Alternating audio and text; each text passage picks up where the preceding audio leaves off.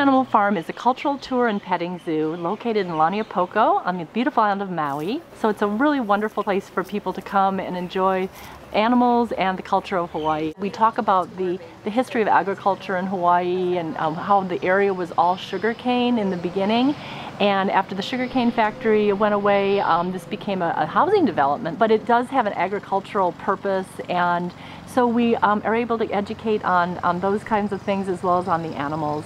So families really enjoy the interaction with the animals and learning about the culture. There you go. Okay.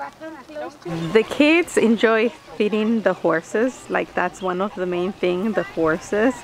But when they get to hold a baby goat, when they get to hold a chicken, when they have the tortoise race, the fact that they're actually touching the animals, that for them it's kind of like, wow, I'm really touching them. It's not just seeing them through the fence. One teacher one day told me that she asked her daughter, where do eggs come from? And her daughter answered, Foodland. I think that when kids come here, they get to see that type of thing, where eggs come from, and then they learn how to respect and how to treat animals. I think that's very important. So these guys are from... Tonka is our 100-pound tortoise.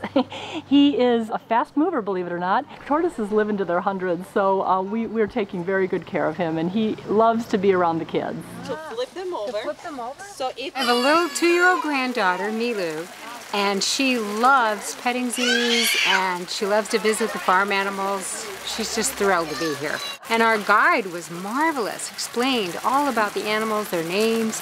My granddaughter was able to feed the animals, and the guide would tell them what to do, what not to do, and about their habits. So I thought it was fantastic. okay, if I pick you up so you can pet her, or you want Mama to do it? Okay. We've been on Maui for about 4 days now, and this is the highlight of our time here.